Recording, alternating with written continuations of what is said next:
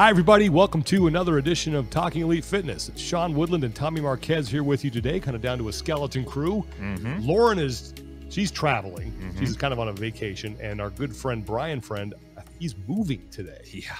So, yeah, send some positive vibes his way. Brian Friend. I just pictured him in the Clark Griswold, like, what is it, the Aztec or the station wagon? The family truckster, man. Yeah, just loaded, all sorts of fitness stuff just loaded up on there. Well, bunch of documents. Hopefully that goes. Moving is the worst. Yeah. I hate moving. Every time I do it, I'm like, this is the last time. Never doing this again. That's what's crazy. Like, I have mad respect for like the army brats and military families that have to move all the time. That's brutal. Here's what we're going to do today. We, in a little bit, are going to be speaking with Mariah Moore, who is the director of the CrossFit Games documentary, I should say.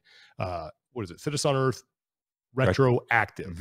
You and I both got to watch it. We got an early sneak peek. Watched it last night. And we're going to talk to Mariah about some of those things. That is available for pre-order, correct? No, it is. So if you were listening to this now, and it's we're going to release it on Friday. It's now. Yeah, it's down. I mean, yeah, if you're listening to this on Friday, it's out now. If you're listening to this on Thursday, we release this a little early.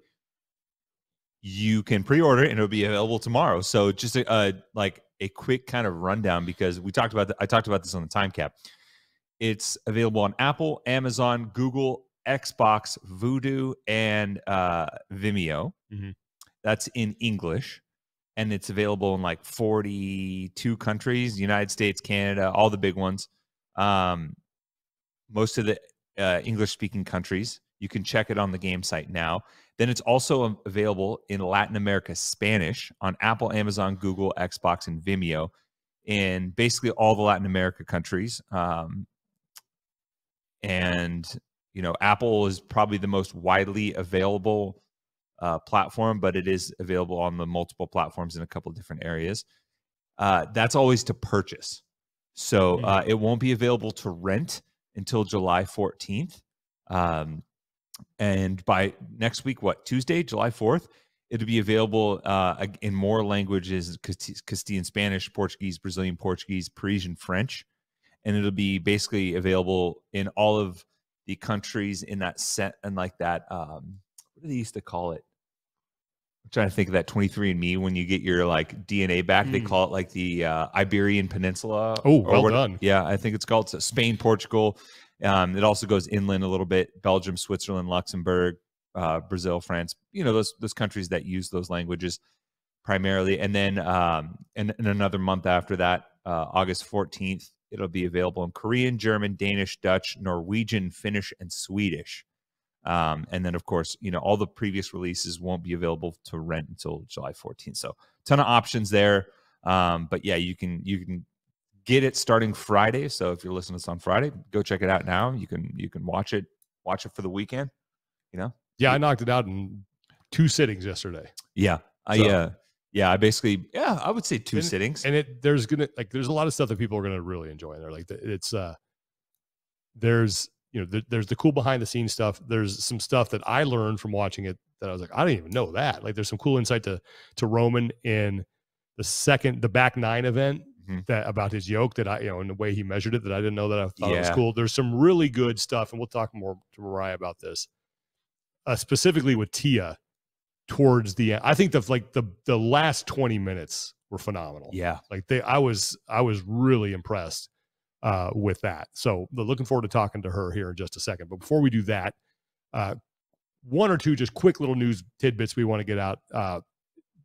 Games athletes jerseys are on sale now, and the way I understand it is that they're a little more expensive this year, but you're getting like the exact kind of jersey that the athletes wear. Like if you're a fan of other sports, you know, like if you're going to buy an NFL jersey, you don't get, unless you want to drop like $300, like the ones that they actually wear on the field. Yeah, there's different like levels. Well, these are going to be like the exact same things. Yeah, so like, first off, $20 from every purchase goes directly to the athlete. So it's a way of directly supporting them, supporting their jersey, you know, in a very cool way, similar to other, you know, stick and ball sports and stuff like that.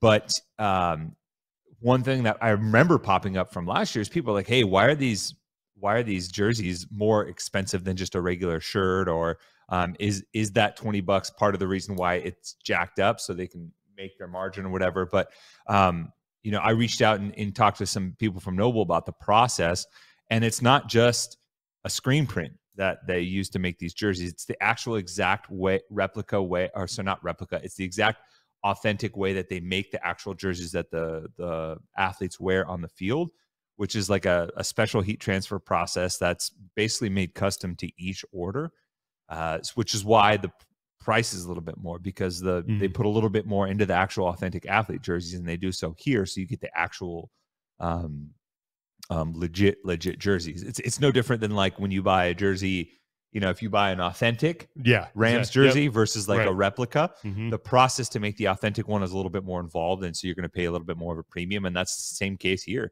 I think actually the Noble Plus Instagram has like a cool little like sizzle video on how they actually make it. But yeah, I mean, you can order it now if you want it before the games, and every individual athlete is included on that.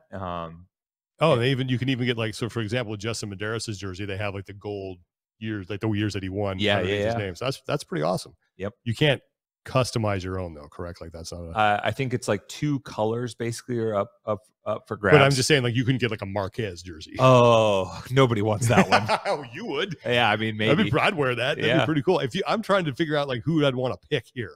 I'd probably have to go with Jason Smith, just being like the old guy. You know? Rock me a Jason Smith, hashtag Master Solidarity right there.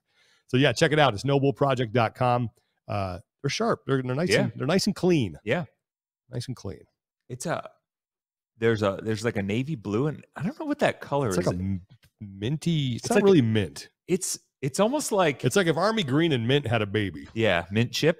There you go. So you just got a little bit of get that a Lenkowitz jersey. Ooh, Big Braun. That'd be a good one. I like Dallin's jersey just because it says pepper on it. Sprinkle a little bit of wizard pepper on it. Yeah.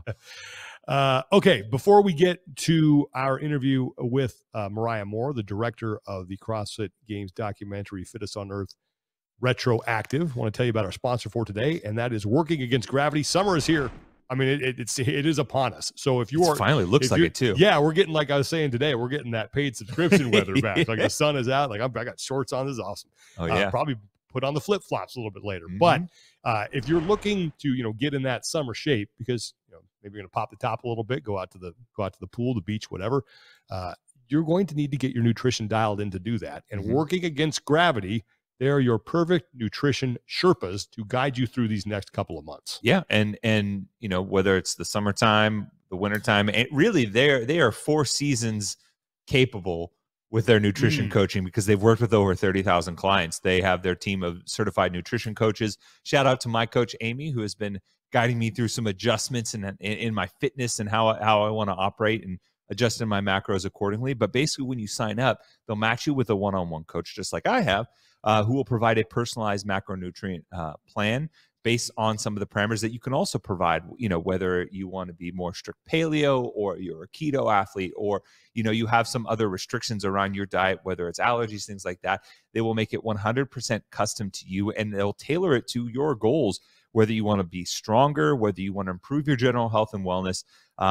They'll be able to do that because nailing down your nutrition is such a big part of it. I mean, let's be honest. We work hard in the gym. We always want to make sure that the nutrition that we put in our bodies is kind of fueling that. So they also offer some one-time, weight loss meal plans or anything like that if you want a more a structured, specific, personalized plan for your body's goals and training as well. So if you head to workingagainstgravity.com, go click Get a Coach. You can read more about their approach overall and what some of the membership options that they provide. They have a ton of free material for you to read and learn more about nutrition as well, if you're just generally curious.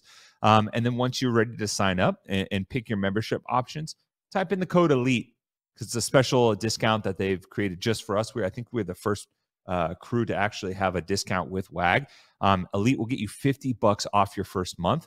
And you can get going on your nutrition. Like I always say, the best time to start looking after your nutrition was a long time ago, but the next best time is right now. And go to workingagainstgravity.com. Use the code ELITE. Get started on your nutrition journey. You won't regret it. Trust me. let's bring in our guest for today. She is the director of Fittest on Earth Retroactive. She is Mariah Moore. Thank you so much for doing this. Congratulations on the completion of the documentary. Tommy and I got to watch it. There's a lot of really cool stuff in there. I think people are going to enjoy.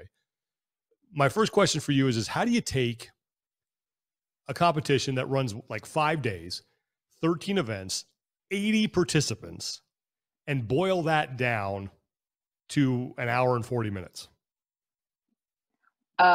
We use the terminology in the space of it's terrible, but you have to start killing babies.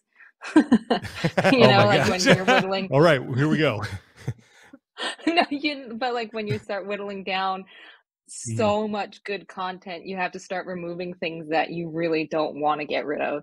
That's such a terrible term. I shouldn't have brought that up. But that's like essentially what it is. It's hours and hours and hours of really good content that you got to pick the best of the best, and a lot of really great stuff gets left on the cutting room floor. And one thing I know Sean and I want to dive in today is a little bit of how the sausage gets made.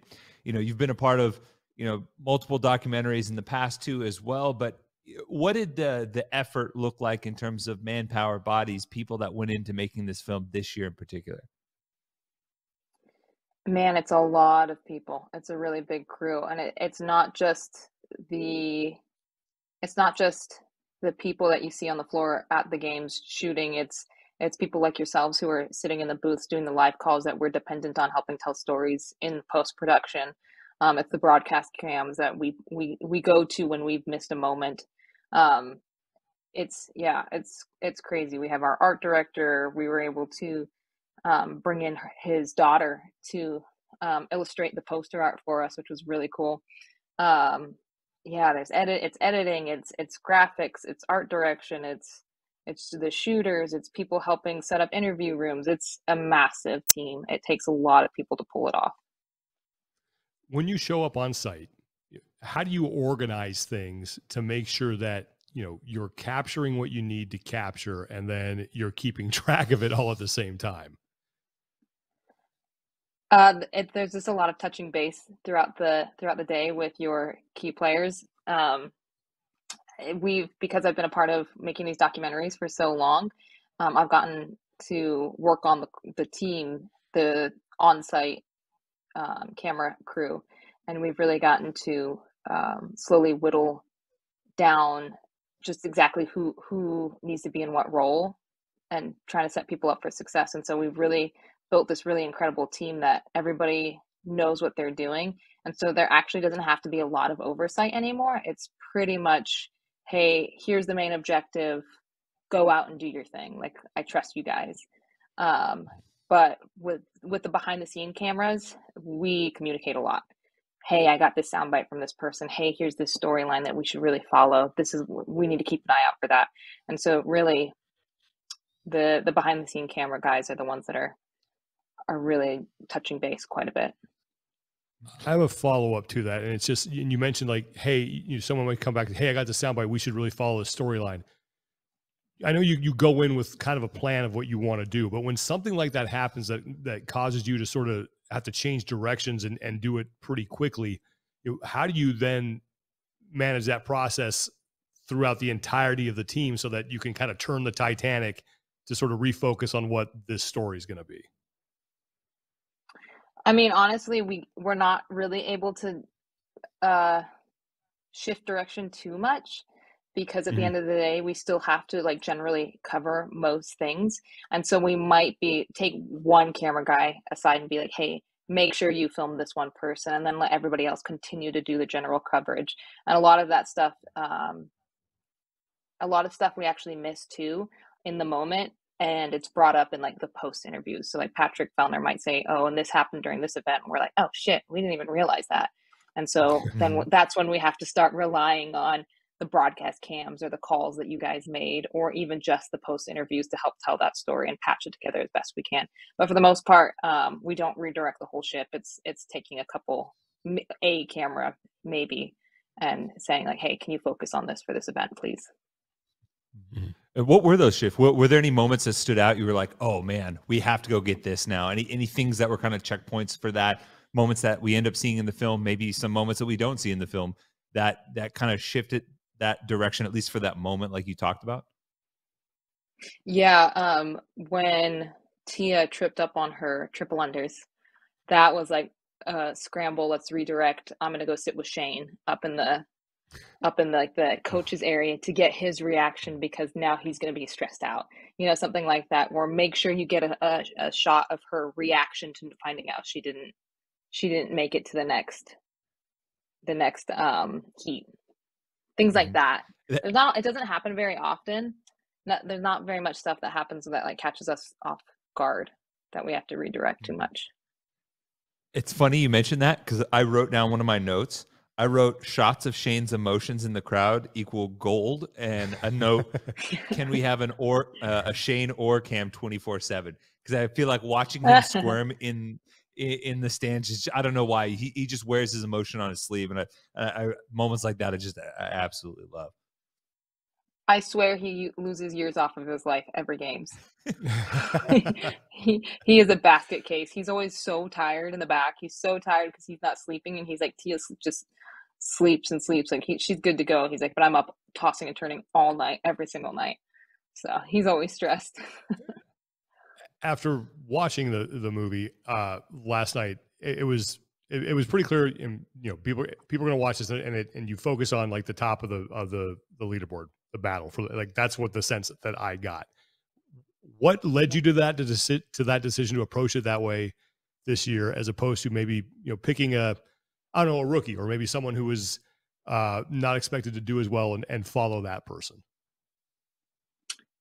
To be honest, it was because I was asked to do the documentary about 3 weeks before the games. And so I didn't have a lot of time to like prepare. And so it was just like, hey, we're just going to go in and we're going to have to just generally capture and play it by ear. I think if I had had a lot more time to like produce the whole thing, I would have been like, hey, let's entertain these storylines, or let's really dig into this guy or something like that. We just unfortunately didn't have the time to do that. It's something I would love to do. Not saying that's wrong, just like you said, getting rid of good stuff and you can't do it all. So just interested as to how you came to that decision. That's crazy to me. Three weeks before, I don't know, maybe I blocked it out of my head. I just didn't remember that, but when you get that call and you're like, all right, 3 weeks before we got to make a movie, and it's probably about this time, just a big early July almost. What are the first things you lock down right away? Shooters and camera gear. It's okay, who's available this close? And for the most part, the same guys are always available because they're all holding out hope we get to make another documentary. And then going to rent camera gear and praying that things are available in a few weeks. Those are the first things that we really start to try to figure out, because it's like once we have guys and things to shoot on, we'll figure everything else out from there. What were some of the things that you said,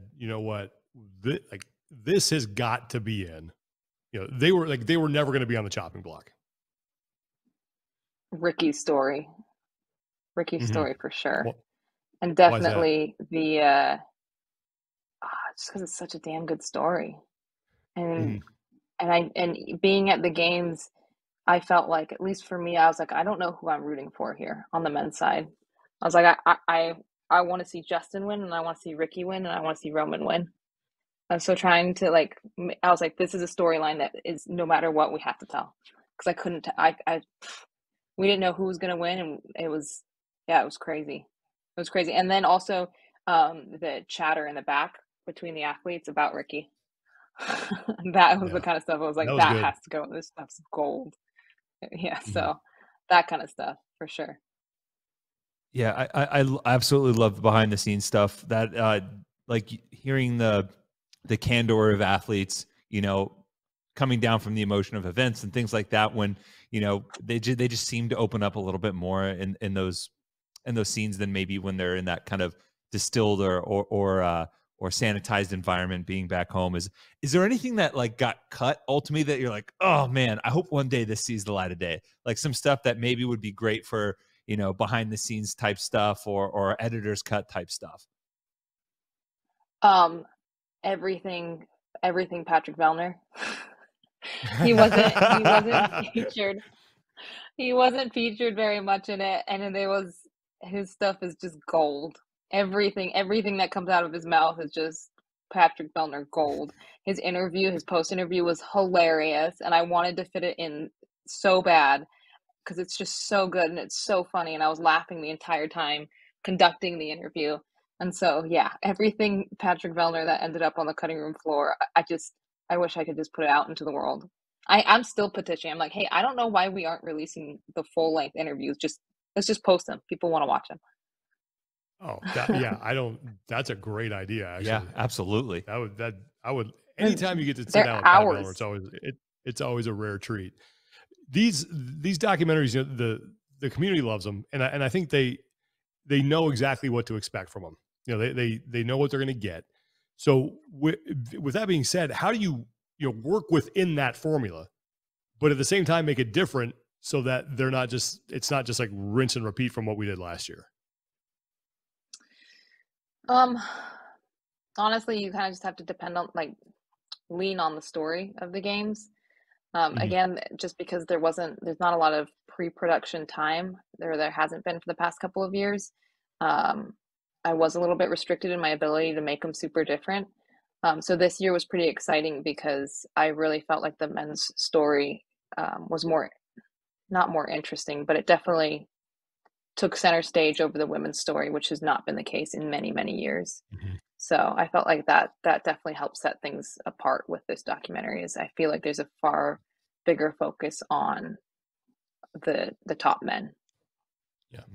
I don't want to spoil anything for obviously by the time this comes out, people will have the opportunity to go buy this, and we really hope they do. But you were embedded with Tia a bunch, and you've had a long relationship with her, getting to work with her for many years.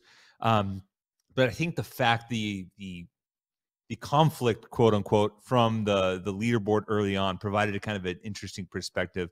And I'm curious if there was anything that you gleaned or learned from this process from her that you just hadn't seen in years past because of the scenario that she was in. Yeah, your shooting day is very dependent on how the athlete feels.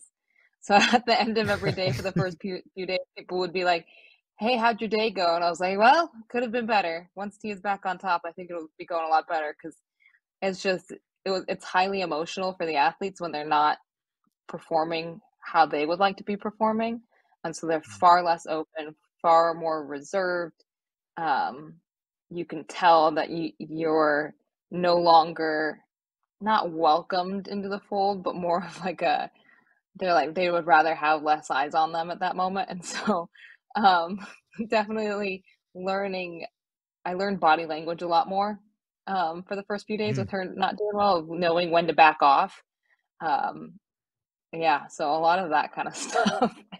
It was good though. It was really good. She was really gracious, very, very gracious, having me follow her around like that nonstop when she didn't want me there, which I don't blame her. She wasn't performing in the way that she would have liked to, and to have a camera in your face when you're feeling all those emotions, but she was super gracious about it. There is some really good stuff from Tia behind the scenes, especially towards the end. I thought like the last 20 minutes, I thought you guys, absolutely stuck the landing. It was like, that to me was like the highlight of the whole thing. Like it was so good. All the stuff from Tia and Justin and Roman and all those moments. But did you, I know you spent a lot of time with Tia. Did you learn anything different about her just from a personal standpoint, seeing her kind of go through what was, I mean, she still had it wrapped up going into the last test, but there was some doubt for a little bit this year. Yeah, I had never seen her the way she was at the games that last year. She just seemed a little bit different. Like it didn't shock me when she told me she was pregnant, because it was like, oh yeah, that makes sense. And not because I don't believe she was pregnant at the games, but there was definitely, I could see the shift in her, the shift of needing maybe a bit of a change. And she didn't want to necessarily just walk away from it, but she was feeling a pull in a different direction. And so I got to witness a very different side of her. yeah, side of her that was just like, okay, I can see something's changing in you. You need something different. Something else needs to happen right now in your life. So it was cool to witness. It was really cool to witness. And I think she's going to be really scary next year. She's already scary right now. Yeah, I've seen photos of her exactly. training. She already looks like she could basically step back out of the games. But one element I really enjoyed, and we don't get to see it often, just because of the nature of the language barrier, but I really enjoyed the interviews and the sound bites from Roman. How are you able to manage that? Because he was speaking in his native tongue, in Russian, and you may not necessarily have a translator right there, and you're trying to get the best out of him in these moments. We were actually really lucky because we did have a translator right there. He had his Oh, nice. translator with him, Rosa Giles. Yeah, she was there with him all week translating for everyone, and she was awesome. And she came to the interview room with us and conducted the interview for us. So we would give her the questions we wanted to ask, and then she would ask for him, and then she would translate back to us what he had said. Um, and then we recruited or we reached out to one of CrossFit's international liaisons and asked if they had somebody that could just full blown translate the interview for us and give us like all the notes of what he was saying. And so we did that. So it was definitely difficult because I had to go back and use like the translation app on my phone just to confirm, just because like even the translation was kind of broken up and some things weren't translating properly. I was like, this doesn't really make any sense. And so like having to go back and confirm things with the translation app just to make sure, I'm like, okay, is this where the sentence ends? Because it's like, it sounds like he's pausing, but I don't know if he's taking a breath or if the sentence is over here. Huh. And so that was difficult. And I think we got it right. I'm pretty sure we got it right, but now I'm a little bit nervous about it. But I thought it was really cool to have a interview in there. We did that with Guy last year too. That's not in English. Mm-hmm. When you see the finished product and you watch it, I'm sure let's start here. What are the things that, you wish you could have done maybe a little bit better? Wish I could have done better. I mean, I think there's just a lot of storylines like I wish I could have expanded on a little bit more. One thing I do wish I could have done was expand a little bit more on what it meant to have a new programmer programming the games, because that really threw a curveball for athletes, because I think historically they're like, okay, they know Dave's programming, they know what to expect on what day. And this past year they were like, yeah, this is not, I remember somebody telling me, they're like, yeah, today's supposed to be like a gymnastics day, what's going on? I was like, well, you've obviously gotten too comfortable. There's a new programmer in town. You don't have a gymnastics day anymore. You don't have a heavy day anymore or anything like that. Now everything's gotten thrown for a loop. So I think I wish I'd been able to expand on that a little bit more. Flip side of that, what are the things that you watch? And like I said, there's a lot of great stuff in there, but what are the things where you're like, we absolutely nailed that. That's outstanding stuff. Don't touch that. That's what we're going to hang our hat on as far as, this doc is concerned. I think I go back to the Ricky story. I'm really happy with how that turned out, because I think for me, it was a goal to make sure that we told his story correctly, because on a personal level, I really like Ricky and I think he deserves to be back in the space. And I'm really happy he's here. And so I really wanted to make other people feel that. And I hope that that's the case. But I definitely walked away from every single edit that we worked through thinking, yeah, I'm a big Ricky fan. I think we're telling this story right. We're talking about a lot of creative elements of your process and things like that. But for maybe some people who aren't familiar with you and your work over your career, I mean, where would you say you draw a lot of your creative influences, and what are some key things along the way, along your journey, that have helped bring you creatively to where you're at to make this film? Man, a lot of it was, I started doing this when I think I started working for the Update Show when I was 19, about to turn 20. Yeah. And so a lot of the stuff that I've learned, a lot of the inspiration that I've gotten has been within the space. from my peers, from the likes of Ian Wittenberg and Torrance Simpson and Heber and Mars and all of them, and you guys, and then also from like the reaction of the community, figuring out what they like, what they don't like, things like that. Yeah, I think a lot of the learning has come just by doing it and then working alongside really talented people who took me under their wing and took the time to teach me stuff. It's funny. I remember the exact moment that Torn, I think you had made a like a promo video for your gym. Maybe it was in Lompoc, I think. And he was like, "Hey, I think this girl from my gym could help us out here. Here's a video that she made." And we all like sat down to watch it together as like a team. Like, oh yeah, call her, hit her up. And then like, I don't know, a couple weeks later, something like that. I haven't heard that story. Oh yeah. A couple weeks later, that. Yeah, you come all of a sudden you're in the office, like, oh okay, yeah, here's Mariah. Like, here we go. Oh, that's funny. I have not heard that story. That's awesome.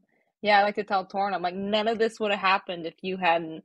And that's the case with like all. I mean, every step in life, you're like, I wouldn't be here if you hadn't. You know, so and so hadn't done X, Y, and Z, and this person hadn't done this, and this person hadn't done that. You know, and so it's like it's really cool to go back and be like, hey, Torrin, I wouldn't be married to Tyson. I wouldn't be making these documentaries. I wouldn't have been doing this if you hadn't been like, hey, Mariah, you know, there's an opening for an internship with CrossFit. You interested? And you know, that wouldn't have happened. I wouldn't have been there. Yeah. Been here right now doing this. For sure. One thing that I thought was, you know, and this is personally for me that I liked about this is that seeing the stuff with Tia and Shane behind the scenes, especially towards the end, has me pretty convinced that, you know, they both thought that this was going to be it. And, you know, thank you. You edited the call like that I made at the end, like you changed that. And I like, you know, you're the one that talked to me about it beforehand. And I'm just curious, like from your standpoint, how did that whole thing go down? Because again, after watching it, I'm like, oh yeah, she was done. Because there's a couple moments in there where like she would not have said what she said had she been thinking about coming back. Yeah. Oh, for sure. I think what happened was that I think Shane told me to tell you to make the call, but Shane maybe didn't think about telling Tia that he had told me to make the call. Yeah. And so after the event, when everybody's scrambling because she kind of left it open-ended, I was like, Tia, Shane asked me to go talk to Sean, and she was just like, oh, okay, then that's it then. And that was like after everything had happened. So because then they ran Kiki out there to like say that thing on the floor. And I remember your reaction and Tyson's reaction, like, well, of course she's done. You know, like everyone was kind of shocked. And again, just watching that, I was like, it did make, like, I felt a little better about it. So thank you. Because that's just a roundabout way for me to just say thank you, I guess. Oh man. We all got thrown for a bit of a loop, but you know, like at the end of the day, I think when you're at the top like that, and I don't know, I think she couldn't, I mean, she said it, and this was like something that we didn't get to include in the doc, but she made a comment in the post interview where she said like she doesn't know if she'll ever be able to walk away from it. She kind of just wants to get pushed out because that's a lot easier. And so, I think that's a really hard space for anybody to be in, to feel like you need a change or feel like maybe you don't have the same kind of maybe fire in you anymore. And I don't want to project that if that's not really what she felt, but just from my observation, it was like, yeah, something's changed in you, Tia. And then like, honestly, I think having her baby was like the best thing for her. And I really do think she's going to be really scary next year. So, but I walked away from the games being like, she's done. Yeah. Because there's a couple bites that are, and I don't want to spoil things, but she was saying how to what you just said, like there were some uncharacteristic things that she did throughout the competition. And that was sort of a sign to her. And it was just, like I said, people need to watch it. And I think that like the ending is fantastic. Like bring a Kleenex, you're going to need it. It's a tearjerker, like from all different angles. But I just thought there was some, that to me was the stuff that stood out the most. I thought it was a really good look at her and and her psyche that maybe we haven't had before. Like the first time I've ever heard her say, yeah, I probably could have done that better, or maybe I wasn't as competitive as I needed to be. Not a question in there, just a statement. So, Yeah. And going into the final event, which really made me think that maybe she was done, was usually like I've gotten to know her pretty well, and we've really figured out a really good groove with shooting at the games. Like I know how they operate. I know what they need from me. I know what they don't want from me, things like that. And I know that about 10, 15 minutes before she hits the floor, I take about 5 steps back and I stop asking her questions because I know she's going into that headspace that she needs to be in when she hits the floor. And just really respecting that little time frame right before she hits the floor of like just letting her do her thing.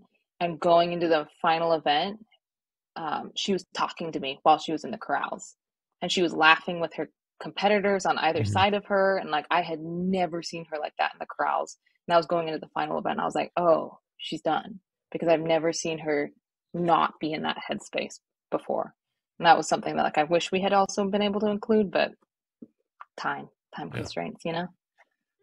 So things like I that. feel like, So I thought that was, yeah, go ahead.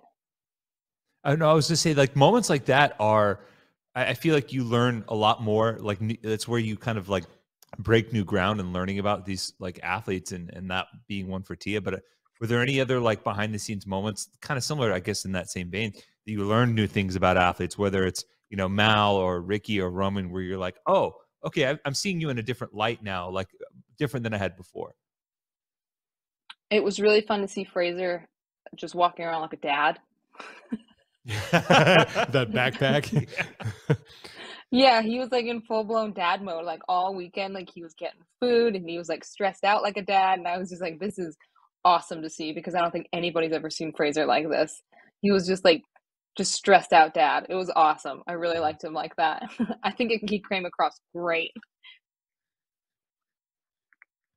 All right. Yeah, I have. I was going to say one of the things that I think we got more of too along that line is like moments when he interacted with people outside of just Mal. Like there were moments where he's like pumped for Justin and talking to him, and like, or when Mal, there's an event that Mal comes off the floor that you can tell he's just beaming with pride for her and so stoked for her, and I think it really kind of hammered home that different viewpoint of him, but you can see some of the competitive fire in him that made him such a good athlete at the same time, if that makes sense.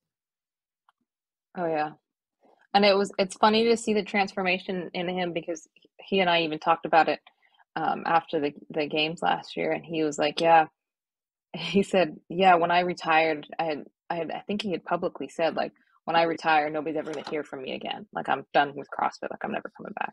And he's like, it's been really funny for me, because it was like he's learned to love it in a completely different way since retiring from individual competition. And to see that come out in him last year, and in his coaching and in everything he's doing, has been really cool, because it really is. It's like, it's really cool to see him go from that crazy competitive individual athlete to this guy that actually just really loves being a part of this whole thing. Yeah. And one note that I had written down, and I'm curious if you see it this way too. The way the movie jumps right in, and the pacing of it from the early onset, it feels like it's almost like a direct sequel to last year, in that, like, yeah, you know, clearly like you're jumping right in. Hey, let's get this thing going. Let's get after it. Did you see it that way? Was there any intent behind that? Yeah, for sure. I think we've made, I don't know the exact number, but somewhere around 10 of these documentaries. And I think we can't be treating them like standalone films anymore. This is a series. Like we gotta own this. It's like this. Yes, people who haven't seen any of the films will stumble on it. People who haven't don't know about CrossFit might stumble on it. But for the vast majority, I think it is return people who are watching it as a series. So that's how I have viewed it. I've been like, it's not standalone films anymore. This is a documentary series. That's why I wanted to bring it back to the Fittest on Earth, this episode title, you know, because it's like, yeah, it's time to jump in. This is a continuation. How did you choose a title for this one? Oh, I hate picking names. It's one of the hardest things to do is to pick the damn name. I Mhm. hate it. So this year I was so stuck. I was like, I don't know what the heck to name this thing. And so Tyson and I reached out to a handful of people. I actually think we reached out to you guys too, didn't we?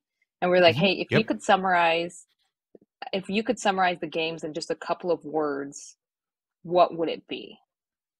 Because we were at a loss. And so we asked a few people, Mhm. we got a few suggestions from like a handful of people, and then Boz actually came up with that one. He goes, I feel like it Ah, was like this.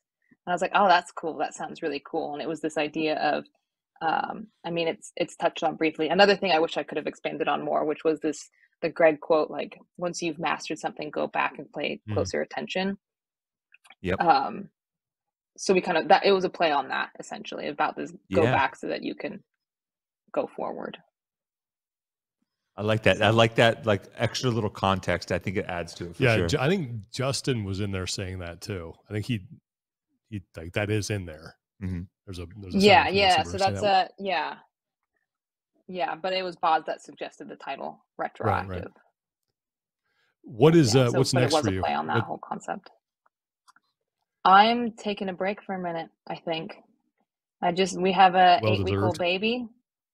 Yeah, Yes. Congratulations. we Congrats. have an 8-week-old. Thank you. Thank you. So I haven't had like a good time off in a while. And so I think I might breathe for a couple months. So And then not that we'll it's see. not that it's ever easy, but you went through twins and now you have Hmm. just one. Like, was that like swinging two bats in the on deck circle, and then now you got one when you're up? Like, it's like just a lot lighter of a lift, or not? Oh my God. I feel like all of you people with one baby are just, you guys don't know. I'm like, this is so easy. You're right. Yeah, because And I'm I like, told Tyson this. I thought about you guys all the time when I was dealing with one new one. I'm like, I don't know how people with two at the same time could even manage this. Like, my head would explode. So, just curious oh, how that was it was affecting your survival life. mode. I was like, man, it's been so crazy and eye-opening for us this time around because we're like, this is crazy. This is so easy. Like we can like look at this. I can work out and you can hold the baby. Like that wasn't possible Right, before. right. It No. was like you have two babies. You're immediately Uh, outnumbered if you know, if you're taking a shower and your spouse has mhm. the twins. Also, though, I think we were at a disadvantage because I think the transition from 0 to 1 is really hard anyway. And so I think the transition from 0 to 2 was just insane.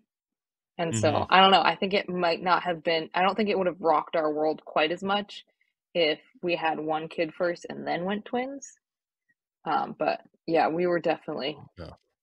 Whew, that was hard. All of this with just one baby feels so easy. It's awesome. I was like, we could do this Yeah. again. We can keep going. Tyson, he's like, no, nope, we're done. I was like, well, I feel like we should keep going. You're cut off. No more. Yeah, pretty much. He's like, don't come near me. Okay, so just so when this is released, the movie will be out. Where's the best place people can find it? How can they find it? All that good stuff. You know, I don't know. I don't have all the answers to that. I know it's available on iTunes for a handful of places, and then Amazon, and you know what? Let me go look on Instagram. I think Tom, do you I have it? feel I it's think like we an actually. ever-moving target. Yep. I think we actually recapped it on our show. Let's sell some on our movies. I think lead-in. you did. Yeah. Yep. So anyway, we'll just refer people back to the beginning of this episode. We have all the information there. So, oh, that's great. well, I listen, feel like Mariah, every best of year luck. it changes every year.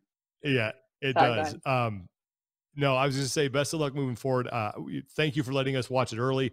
Like I said, you're going to get a lot of great stuff, but the last like 20 minutes, I think really just, like I said, stuck the landing. You're going to get emotional. There were some great moments and shots and yeah, well done. And congratulations on another successful documentary. And, I hope it does really well for you guys. And thank you for including us. Yeah, appreciate that.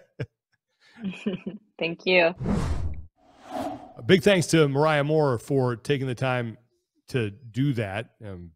That's crazy. 3 weeks before. I didn't know that. I can't believe that. That the fact that they pulled that off with that amount of lead time to me is nuts, because just from a broadcast standpoint, and this is like, hey, fixed cameras, where we're going to put everything, how we're going to do, like, that takes a bunch of planning, and we're not like physically following athletes around everywhere trying to, you know, track every story. And the fact that they were able to put together, you know, a pretty good hour and 40-minute movie that has the amount of, you know, I think really cool moments that it has is a real credit to them. And it certainly puts some things in perspective, because I think, you know, you watch these and you go, oh, you know, and it doesn't, not one way's not right, one way's not wrong, but you just wonder as to, like, why, you know, why make this decision as opposed to that decision? Why do this as opposed to that? And a lot of it just has to do with, you know, things that I might prefer to see as opposed to somebody else. But the 3-week lead time on that is nuts to me. It's funny because it kind of joggled something in my brain as we were, you know, talking with Mariah. It's like 3 weeks. That's not a lot of time to, like, you know, to get that organized. And then I was kind of thinking, because we've obviously we're a little clued in on some of this stuff, but I was like, what? I haven't seen a ton of like promotion of the. I haven't either. I just went back between. Okay, so like obviously semifinals dominate the news, right? Sure. But between up until, so as of yesterday, so up until what, 2 days before release, between semifinals and yesterday, pretty much, there have been 2 posts on social. That's it? That's it. I was like, okay, why don't I know? I always felt that when we were, you know, when we were all under the same banner doing these and they would do these documentaries, it always seemed like we were promoting it all the time. Like we would, every time we do an update show, we'd run a trailer, we'd have interviews, we'd do all over the place. And so just 2? Yeah, because I mean, well, and this is why you want to promote, right? Because pre-orders and things like that affect how your movie is ultimately represented on the different platforms, right? Like if they get a bunch of pre-orders, then the movie will show up on like the hot, like what's hot, what's happening, what's trending, you know, the rotators at the home screen. Like if you click documentary on iTunes, it's gonna be like, this is what's even before it's released. Like the pre-orders affect how the algorithm works for the platforms in promoting it and getting it in front of new eyes too. So it's weird to me that there's been basically no promotion of the movie on social, right? There was a June 10th. That was the movie poster, right? A movie poster. That was a week after semifinals. And here's the thing, you know well ahead of time when that movie's getting published and delivered. So they definitely had plenty of time to promote it, but I don't understand why. And then after that, I'm kind of going through, just because when she was talking about it, I'm like, wait a second, I haven't seen some of the artwork. And like, yeah. Well, when I was told it was coming out, and we're recording this the day before, recording this Thursday, but for all intents and purposes today, I was like, really? Yeah. And it just, I don't know, it just hasn't been top of mind for me. I don't. And then 5 days ago, so 24th, so 2 weeks later, after they published the movie poster, there's a quote that I think I'm on it actually. That I think includes one of my quotes, that it's like a reel of just kind of like getting ready for a retroactive film, pre-ordered today, link in bio. And then in the last 24 hours, they've posted twice. So I don't know. It doesn't make sense to me. I always say this, just because I don't understand something doesn't mean it's wrong. Right. But I don't know. I don't, maybe look, maybe, and we're talking about this on Thursday. Maybe there's a huge push over the weekend and they're like, yeah, we're gonna, you know, and that's okay. Oh, great. But to your point about pre-orders, I just need someone to explain that to me as to what the thinking is there, because this is the one piece of content that they put out that has the potential to make money for them. Well, they definitely make money very quickly. Expose the sport maybe to new people who just might take a look at it over the road. I've run into people in my own life. You know, I play beer league hockey, and the guys on my team, they have no idea what I do. You know, they don't know what I'm involved in. And one guy on my team saw the documentary. He's like, yeah, I just happened to watch it. I didn't know that you were involved in that. Yeah. You know, like that's the kind of reach that this thing has. This gets you out of the bubble. Yeah. And to only, well, okay. I don't get it, man. I don't either. But hopefully there's a big push and hopefully people watch it, because I thought that Because I mean, it was good. It was good. It was enjoyable. If you're a CrossFit Games fan, you're going to like it. There's some good stuff behind the scenes. There's like, especially the end. I really, and I it's funny because when you're in this world, you tend to watch things with a more critical eye, and again, you just might have stylistic issues and I wouldn't have done it that way or whatever. Doesn't mean it's right or wrong. It is what it is. But I remember when those last 20 minutes started, man, I was dialed in. Like they did a very nice job of wrapping it all up, I thought. Yeah, for sure. That final ramp up, it was super emotional. And I'm glad you talked with Mariah about like some of the adjustments on the fly of like the call and stuff like that, because again, like there was some uncertainty, and I like the way it was ultimately kind of wrapped up a little bit here. And man, I mean, if you're listening, go out and get the film, support it, because I don't know. I didn't realize it until now, but looking at the lack of traction. Because I was, when we were talking about this, I said, well, that kind of sneaked up. And I was like, well, because you thought it was releasing next week. I did. And I was like, no, it's this week. And you're like, well, I haven't seen anything about it. And I was like, I haven't either. I check the game site regularly. So I came across an article on the game site, but I mean, there was very little on social, especially for CrossFit Games has 1.7 million Instagram followers. So pump it out on that. Let's go. That would, it'd be nice, because I think it's a one piece of content that the community always looks forward to, and regardless of whether or not they put everything in there that you would want. And I think that's like, it's an impossible task to take a competition this long with this many participants and this many great storylines, to boil it down to an hour and 40 minutes. Like Mariah said, you're just going to cut out stuff that you would love to put in there, but you just can't do it. It's almost like you do need, I think, like an episodic kind of series to really do it justice. Ooh, sorry, I made the mistake of I exited out of like searching on social, and they offer up like suggestions for you. Clearly, they know I was a kid that was raised on the TV show Jackass, because a clip of Steve-O doing the skateboard shin guillotine as he drops a skateboard onto his shins is man, that's brutal. Yeah, but and then like you mentioned, just getting back to the whole thing with Tia, I was really, just from a personal standpoint, curious on how they were going to do that, because in the post interviews, I remember being asked specifically about, hey, what happened? How'd that go down? And they made that, the decision to let's just fix the call and make it not say final time, and then not deal with the retirement thing and all that. And it was good for me to watch that, because I left those games with a pretty bad taste in my mouth after everything that happened. I just didn't like the way that it ended. You want to make sure that you do right. Right. And to see what Tia was going through, and Shane, what they were going through behind the scenes, I was like, oh yeah, I think they were pretty convinced that this was done. Yeah. Because there's a couple quotes in there that specifically made me think that. But yeah. Looking forward to Tia's return. I think that's going to be fun. But yeah, go check it out. You're going to enjoy it.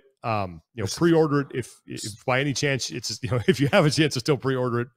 You might have to have a flux capacitor to accomplish that at this point. But there's some great quotes, some great athlete quotes in there that there's just a handful. Like, that was my favorite part of it, was where the behind the scenes athlete quotes. And I think that's the stuff that, it's like when you watch an NFL football game, you watch the game broadcast, and then especially like the Super Bowl, and then you go back and you watch like the hour-long thing they do that's the NFL Films producing, where they have mic coaches and they have all that stuff.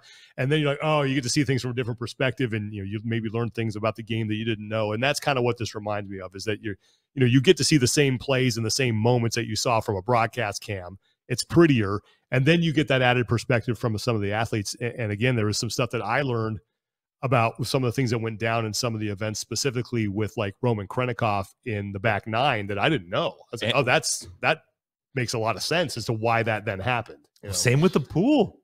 Yeah. The way you're going to hear his like approach to the pool has me convinced that like you always say, that like if you peeled his skin off, there'd be like the T-1000 like Terminator metal like underneath him. You're like, this guy is not human, the way he approached that. But and even like there's a quote from Vellner about it that it's just gold too. Yeah, there's some really good stuff in there, so check it out. iTunes, where else? I think Xbox, Voodoo, Vimeo, Amazon. So Let's move some movies. Yes. All right.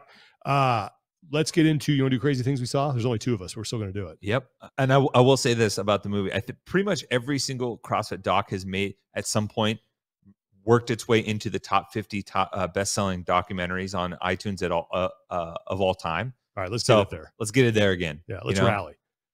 Crazy things we saw. I'm going to go, so I'll start, and in the spirit of the title of the new movie, Retroactive, I'm going to go with a retro one because it is we talked about this earlier, it is the 25th anniversary a couple days ago of the famous Undertaker versus Mankind Hell in a Cell match that featured so many crazy things that people saw, like Mankind getting thrown off the top of the cage into the table, getting thrown through the cage on a pile of tacks. I mean, stuff that, like, if you were a kid at that time and you watched it, and I know you were, probably had a profound effect on your life, and that you still watch those highlights, and that is one of the craziest things I have ever seen. We were having a sleepover at my buddy Ziad's house, and we were so excited for this match. And I just remember the first time when they're up on top of the Hell in the Cell, and you see him like see Undertaker grab Mankind, and you're like, no. And he just throws him, and it's one of JR's best calls. Well, and I think that's our good guy, isn't that? Yeah, I can't reach the button, but it's way across the room. But that's where that came from. So it's kind of a lazy one. With God as my witness, he is broken smack dab in hell. But I think it's apropos given the title of the retroactive documentary that we just promoted. So I'm going to go with the 25-year anniversary of the Hell in a Cell match between Undertaker and Mankind. What do you got? I got one that I saw earlier. It's from Ocean Allurement on Instagram. All sorts of nope. It's this woman I think I sent it to you and Irv. She's out in an open water swim, and immediately into the frame comes a baby orca. And you're like, oh, geez, given all the news recently about the orcas. And then the camera continues to follow her. And then 2 more orcas come into frame, the mama and another baby, and you realize it's a full orca family swimming underneath this woman. And you're like, oh, how does this end well? And there's a moment when you can start to see the beach break. You're like, oh, she's actually pretty close. She could probably swim in, and she doesn't. And she keeps going, and the orcas are like basically in the shallows, like right up on the whitewash of the surf. And you're like, they can go that shallow, and which is also terrifying. No. But then, I went down the rabbit hole that is the internet, and apparently, this person swims with these orcas all the time, and it's like a common thing. The orcas know him or her. I think it was a woman. The orcas know her, and she's like totally comfortable swimming with them. Okay, that's one of those hobbies that has very little. There's no really room in between. It's like successful dead. Yeah, well, like there's no. Do you remember that movie Grizzly Man? Did you ever see that documentary about that guy that wanted to live with the grizzly bears? No, and everyone told me it was crazy, and it ends exactly how you think it ends. He gets eaten by and mauled by a grizzly bear. Oh. You're like, well, shocking. Okay, yeah. All right. Well, those are our crazy things that we saw. We got some good stuff coming up. Of course, here in the U.S., we got the 4th of July weekend coming up. But we are going to have CEO of CrossFit, Don Fall, on soon. We are going to have Justin Medeiros on. We have an interview with Emma Lawson. We're going to get Sydney Wells soon. Got a lot of good things coming up, and then we'll continue to get you ready for the 2023 Noble CrossFit Games that are now a matter of what, 4 weeks away? Oh boy, yeah. I heard that today, and I was like, less than that. Less than that. Man. Okay. Yeah, less than 4 weeks away. All right. I don't know. I feel like it was just like a week ago we were doing the Open. It feels like a week ago we were at Camp Pendleton. That's true. That does. One of the longest days of my entire life. There should be a documentary on that day alone. Just the Pendleton thing. Oh my God. If there was behind the scenes footage of all the craziness and some of the stories that came, I want to put JR's voice just like it's Numi Katchinarson coming back from the hospital. Oh man, that's crazy. All right, everybody. Thank you so much for taking the time to listen or watch. If you're checking this out on YouTube, really appreciate it. Thanks so much to Mariah Moore for taking time to join us and talk about Fittest on Earth Retroactive. Go check it out. We want to help out the community. We want to get good content out there, and you're going to enjoy it. It's a good way to spend an hour and 40 minutes. You'll have a good time. That is it. Have a safe 4th of July weekend here in the United States. Everybody else, take care of each other, be better, and we will talk to you guys next time.